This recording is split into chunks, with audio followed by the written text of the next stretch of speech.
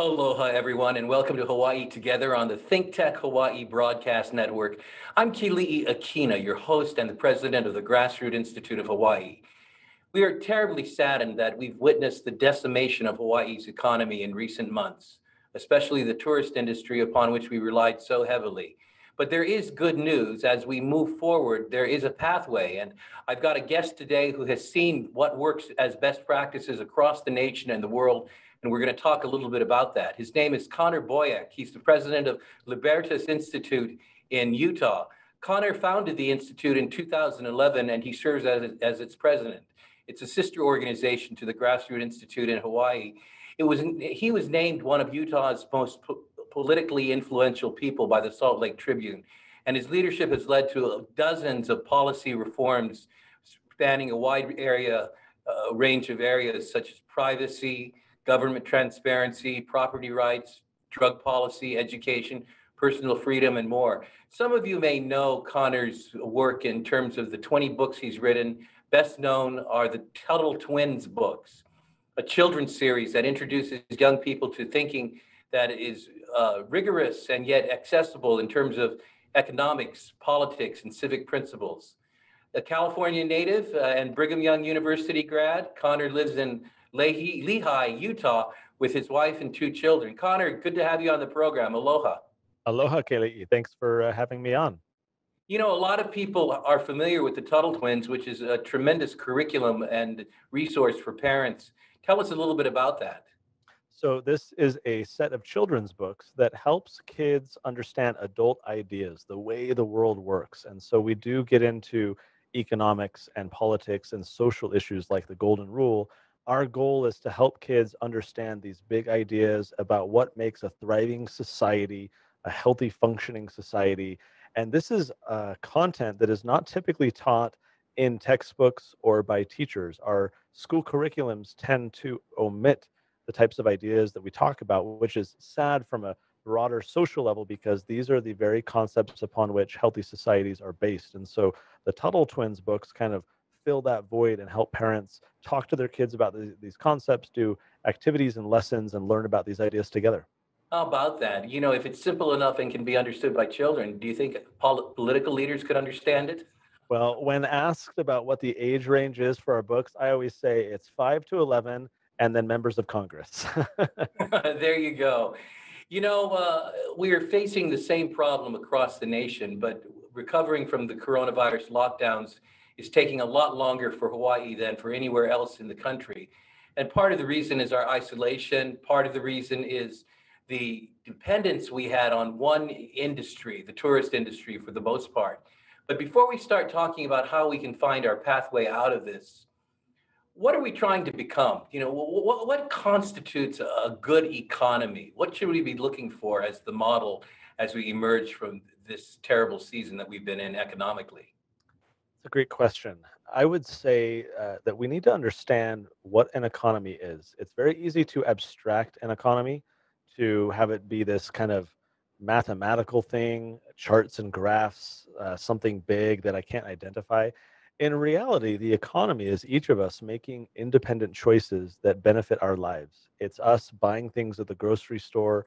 It's us going to work and offering our products and services to others. And so in the aggregate, that becomes the economy with millions of people all going about their business and interacting with one another through, prices and buying and selling and exchanging. But if we're talking about what is going to make a strong economy, we then have to talk about what is going to benefit the specific individuals, the small business owners, the micro entrepreneurs, the young entrepreneurs trying to, get a job and save for college or start their own business. We can't have a functioning, healthy economy if we do not contemplate, take into account, and provide a path to success for those who are simply looking out for themselves, for their families, trying to thrive and have a safe and strong family. And so the economy is not about big business. It's not about the Jeff Bezos of the world. The economy really is about, the guy down at the local coffee shop or the little food truck on the side of the road. If we don't have the right policies in place that allow them to provide their products and services to others, then we don't really have a thriving economy. You know, what's one or two principles that we need to keep in mind as we reconstruct the economy for Hawaii and everywhere else? You mentioned one thing, the ability of people to look out for themselves. I mean, one economist a long time ago called that enlightened self-interest. Sometimes we hear the phrase free market, and a lot of people misunderstand that. They think sometimes that's greed or dog eat dog. But how does the principle of the free market really work in terms of empowering and building the right kind of economy? I did a trip a few years ago to Africa with some family members as part of a charity trip. And I distinctly remember driving through some of these remote villages and seeing how there was near universal cell phone adoption, right? There were no telephone wires and all the infrastructure that often has some corruption and intrigue to it in terms of which company gets the bid and so forth. These villages skipped light years ahead of all of that telecom infrastructure, and they skipped to the kind of proliferation of cell phones. And they were benefited here in these remote African villages by access to technology, right? Remote work opportunities, all of these types of things. And so technology can be an amazing opportunity for people to thrive economically. I think the other thing, though, is barriers to entry, right? If there were no cell phone towers, then there wouldn't be cell phones. If there are laws in place that restrict people, then that's a problem. The thing that was interesting to me about being in Africa was seeing that people had a path forward, that even the poorest people now had all kinds of economic opportunities to provide for their families that they never before did. Economics is not about helping Elon Musk get richer. It's about that person in the African village that I met finding a way to immediately triple their family's daily income and move away from being a subsistence farmer to kind of, a knowledge worker or a task worker or whatever it is to improve their station in life.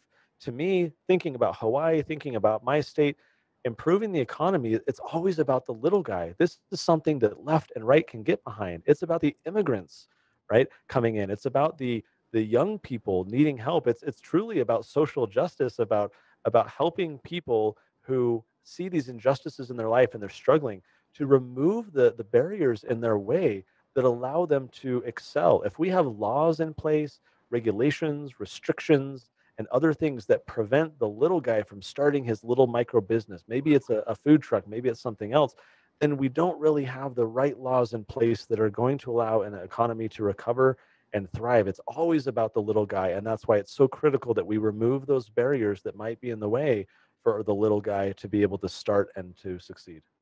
You know, Connor, what I hear you saying is that a good economy is not necessarily one in which we give things to people, in which we make promises and fulfill them in terms of their needs for housing or jobs or education or healthcare or anything else, but it's a system in which people have opportunities, in which we remove the barriers so that they can actually succeed and actually provide for themselves.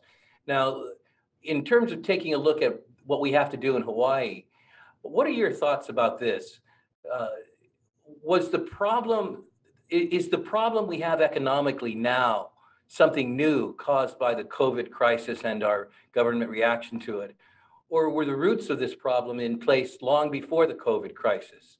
For example, going into the COVID crisis, we already owed a huge amount in terms of government unfunded liabilities to the tune of over $80 billion.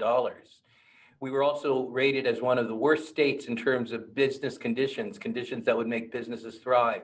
So I've been wondering this a long time, whether it was the actual crisis of COVID and the lockdowns that has caused our economic woes, or whether the roots of those woes are long before we got into that crisis. Fantastic question. And as someone coming from a state that is usually at the top of those business rankings, I will say that there is definitely a contrast that two states at opposite ends of business friendliness can experience similar lockdowns and economic impacts, but come out of it and bounce back one much more quickly than the other. And that's the key, right? We want the negative impacts that may come justifiably in some cases, right? We want any negative effects to be temporary and time limited and narrow in their scope and their impact.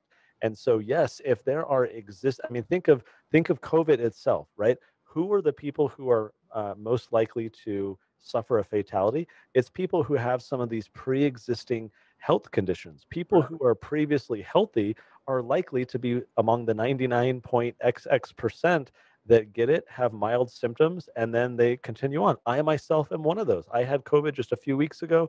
It was extremely mild, and I'm back at work, no problems. Whereas other people who have pre-existing health complications, can die from COVID. And so it's the same thing, or I should say, it's very similar with the economy. If there are pre-existing problems that complicate things, when you have a new disease vector, when you have a new threat, that can provide a fatal dose of the problem. Whereas other people can weather that storm much better because they have their house in order, because they have those existing things Sure, done. So I think there's a lot of validity to what you're saying. It does speak to the need for broader economic reform so that absolutely. as new things tend to happen, the storm can be weathered much better. We're going to dive in and start talking about what we can do economically in just a moment. But first, I want to thank our viewers because we have a question that has just come in online. And it's this, Connor. It goes back to our discussion earlier about how we teach children. How do you teach economics while ensuring you keep politics out of it? Great question. And thank you, viewer, for that. That is a great question. The proverbial lemonade stand is not political. Kids trying to learn how to make money and what it takes to entice customers and how competition works. These things are very apolitical. There, of course, in the economy, there are business owners who are from the left end of the spectrum and the right end of the spectrum.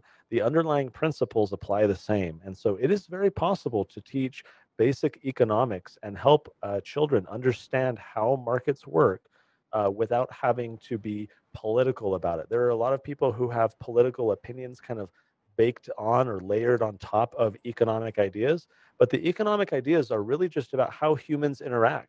They're about how we exchange and buy and sell and what we prioritize and how we express our preferences in terms of what we buy and so forth. These are things that can have political implications, but they don't necessarily need to be political. And so it is very possible, and I would argue very important, that we talk to our kids about the way the world works and that language of economics to understand how humans interact through the marketplace. Connor, the big bugaboo which has been blamed for our economic calamities is the lack of diversification in the Hawaii economy. We basically have military government spending, and on the private sector, we have tourism. And tourism is our biggest and most profound, concentrated industry of all. But legislators have talked about diversification for a long time, haven't figured out how to do that, and think that the government can use law in order to bring diversification of the economy about. What are your thoughts about that? I would actually express caution to that, right? Central planning rarely works. Typically, when economies are centrally planned, there are a lot of unintended consequences that people who are well intentioned sitting in a conference room cannot anticipate. And so it's very important to actually facilitate the kind of decentralized approach where innovators and entrepreneurs, again, don't have those barriers to entry in the way, where they can go experiment and try things out and are empowered to go solve the problem, rather than people coming up with a plan and having a program and kind of top down fashion saying what it should be. We always see more success with healthy, robust economies, diversified economies, when it's the entrepreneurs who are allowed and empowered and even in some cases encouraged to go solve the problem themselves and come up with that creativity that well-intentioned people in a conference room would not have been able to do on their own. Well, there are a lot of people in Hawaii who think that for an industry to succeed, it needs to have the government get behind it and give it tax credits and breaks and special advantages and protections and so forth. What are your thoughts about that? That's very enticing, I would say, and certainly a business owner is not going to turn down a tax break when it comes.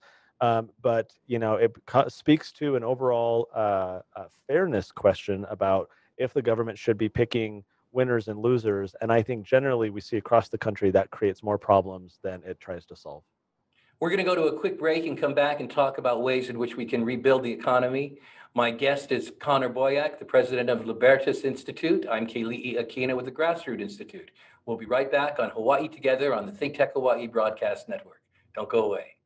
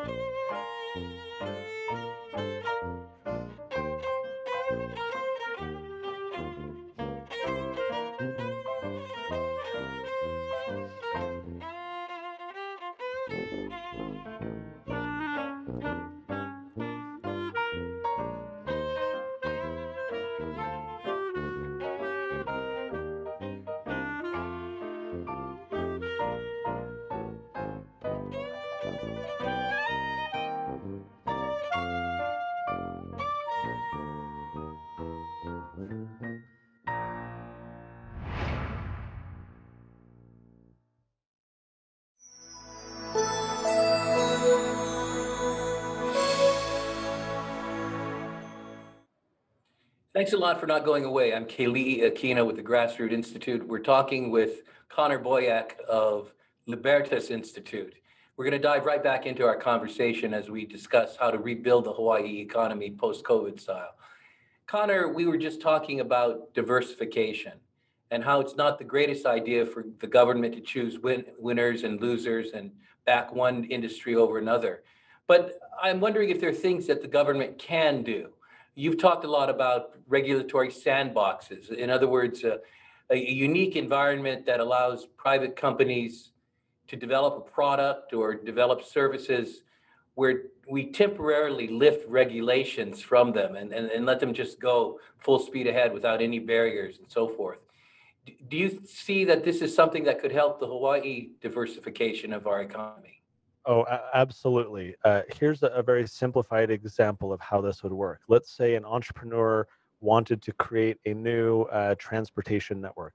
There's a company on the mainland called Turo, where it's like the Airbnb of cars. You can actually share your car with other people and they could rent it for a day or for a week. Well, in many locales, as in our capital city, Salt Lake City, there are these laws on the books that were written decades ago that never contemplated this different business style, never contemplated that people would be able to do this. And so there were laws written about car insurance and transporting other people for hire and all these kinds of things that prevented this company from being able to operate. Again, it was never the intention of the people sitting, the legislators or the city councilmen decades ago sitting down saying, we want to prevent this totally unique business model we don't even know exists right now, right? That wasn't the intention, but it was an unintended consequence. What a regulatory sandbox does is it is a legal program that's set up, that passed by the legislature, and they say, look, we recognize that there may be unintended consequences in the future, and so we want to create a safe space, if you will, in which an entrepreneur or a business that finds itself running up against a law or a local ordinance, they can enroll and enter into this program. And while they're in this program, they are kind of shielded from any negative enforcement. They're not going to be shut down. They're not going to get fines. They are allowed to continue going about their business, notwithstanding the conflicting law, for a period of 1 to 2 years, provided that the regulators first do an analysis and they say, hey, we've concluded that this business activity is safe, right? No one's going to be harmed or injured or defrauded. So as long as it's safe, we're going to allow it to proceed so that we can watch it and then go back to the legislature and say, hey, look, we've identified that here's this problem. We've been watching them. Everything's been safe and fine. Let's now go fix the law so that they can continue to proceed. And so it's a very kind of an incubator, if you will, for these new business models, new companies, new approaches to doing things to say, look, as long as we're safe, let us continue to go to market. Because after all, that is the whole idea behind regulations and laws. It's to keep people safe. It's not to protect certain businesses, certain classes, certain regions, anything like that. The whole idea, the justification is to keep people safe. So as long as you're safe and you go in the sandbox, you're shielded from whatever these laws are. You're allowed to build your business, show the use cases that you're doing well, you're helping the economy, you're serving your customers very well, and then you're able to take that evidence to the legislature or the city council and say, hey, look, everything's fine. Can we please now fix this and update the law so that we can continue to exceed? So rather than an innovative company going and getting shut down and then trying to work with the legislature and legalize their new business model or activity,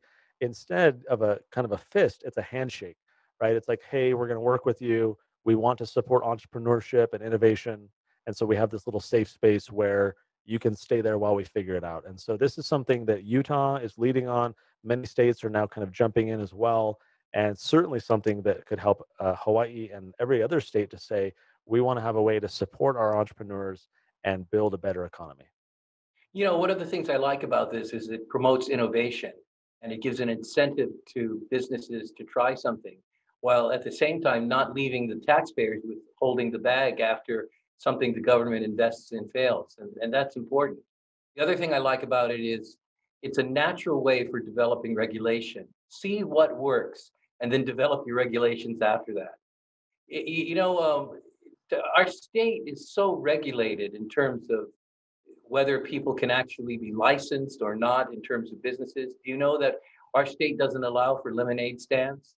I That did know that. infrequent businesses by minors still require permits? It's hard to believe. But of course, lemonade stands in and of themselves aren't going to revitalize the economy. But these kinds of restrictions are part of the problem when it comes to COVID recovery, wouldn't you It say? it does speak to what we discussed earlier, and that is, barriers in the way. I gave the example of, the people I saw in these African villages, but every American and all the people in different states, the same principle applies to us as well. If we want, I mean, I think of this family I know in my state, and they were an immigrant family, very poor, but they launched a very small business and there were some regulations preventing them from doing so. Fortunately, they know people like me that could help them get those regulations fixed. And it was a success story because clearing those regulations out of the way, that family was able to launch their business and succeed and grow and pursue the American dream. And so it really comes down to, the government's role is to keep things safe, but to the extent possible, let's remove those barriers that prevent people from setting up the businesses they want, the businesses, the businesses that can serve their customers.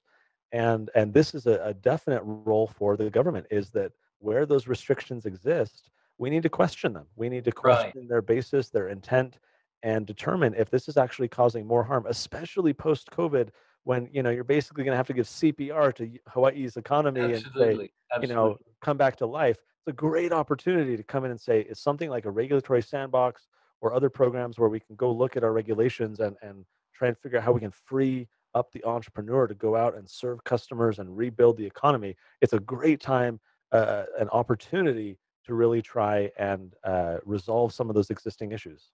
I think opportunity is the key word, in fact.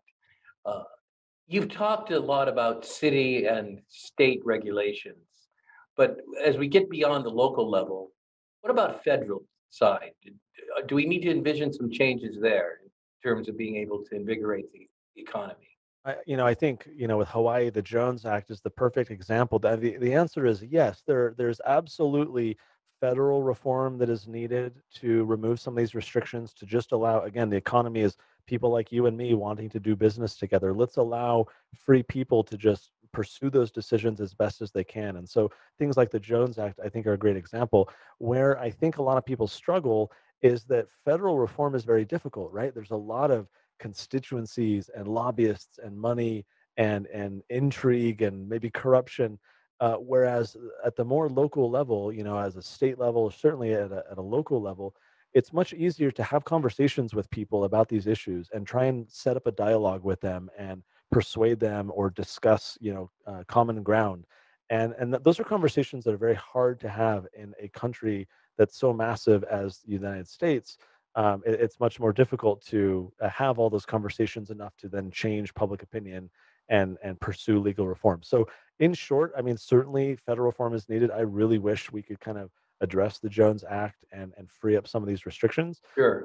But to the extent that that remains difficult to do so, again, back to the word opportunity, your legislature and even people at a local level have opportunities to stand up and say, we want to support our entrepreneurs, our young people, our, struggling people who are just trying to, build a better life. There are plenty of opportunities at that local level to pursue some of these changes. Absolutely. And you're certainly right. The Jones Act affects virtually every business and consumer in Hawaii. And in addition to that, there are other federal regulations, particularly those which affect farmers and their ability to be able to actually be entrepreneurs themselves. Now let's bring this conversation as we close a bit down to the more personal level in terms of individuals and families that have been negatively impacted. How can they use their assets in a post-COVID world to financially recover? Do you have any thoughts for them? Oh, this is where I might say buy some Bitcoin, half as a joke, but um, I'll say this. I have a podcast for young people, and I've been talking a lot recently about COVID. And, there are a lot of challenges that this whole circumstance has created. COVID itself, the government's response to it, as you point out, some of the pre-existing issues that have kind of teed up some states to do better than others. But where there is chaos, there is opportunity, right? Where there are problems, there are solutions.